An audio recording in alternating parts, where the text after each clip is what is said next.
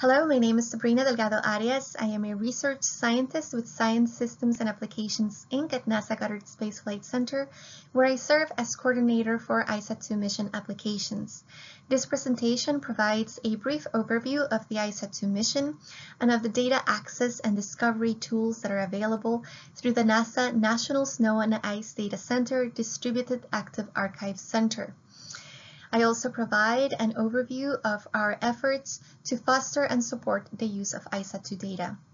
I am presenting on behalf of our colleagues at the National Snow and Ice Data Center, Steve Tanner, Amy Steiker, and Amy Fitzgerrell, and also on behalf of Rodrigo Paiva and João Paulo Brêda from the Federal University of Rio Grande do Sul in Brazil. Also on behalf of our ICESat-2 applications team at NASA Goddard Space Flight Center.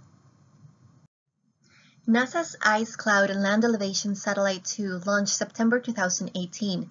It is the highest resolution laser altimeter ever operated from space, having a footprint of 11 meters and taking one measurement every 70 centimeters.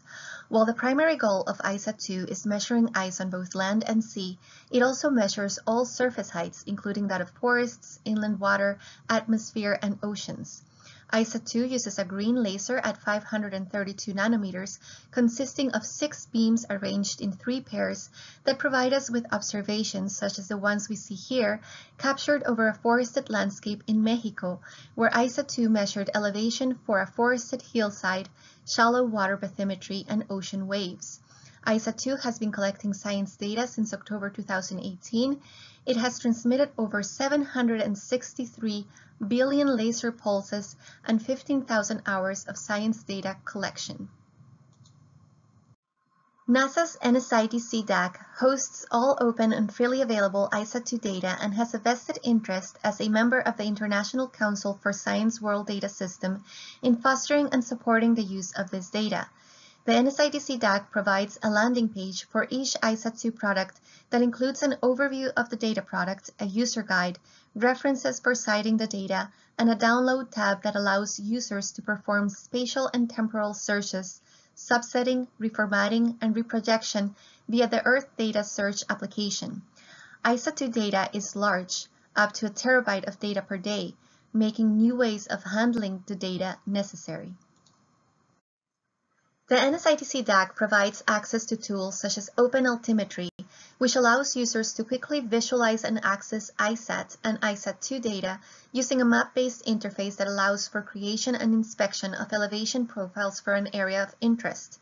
The ICESat also provides an application programming interface, or API, that allows users to access the data programmatically using specific temporal and spatial filters.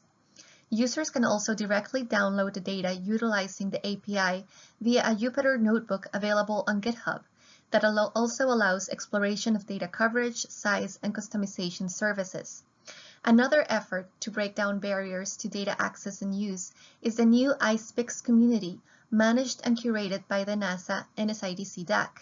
The community is composed of ICESat-2 data users, developers, and the scientific community, all working together to develop a shared library of resources that simplify the process to query, obtain, analyze, and manipulate ICESat-2 datasets to enable scientific discovery.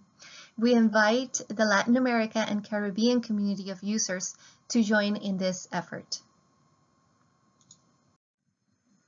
NASA also fosters the use and discovery of ICESat-2 data through the ICESat-2 Applications Program, which seeks to partner with institutions and individuals to increase awareness of ICESat-2 observations and encourage effective use of data for improved decision-making. The application program hosts applied users that provide insights into how the mission data products can be scaled and integrated to inform resource management, policy development, and decision-making.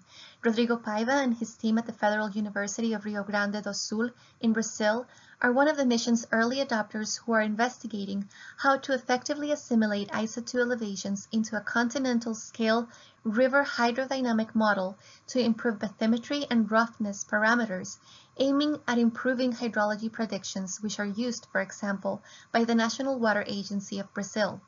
Paiva and colleagues have developed the first high-resolution 30-meter water depth and topography maps for Middle Lower Amazon using ICESat-2 for terrain elevation and vegetation cover to correct for vegetation bias.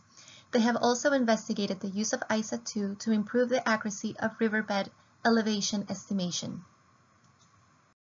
This concludes our brief overview. Thank you for your interest.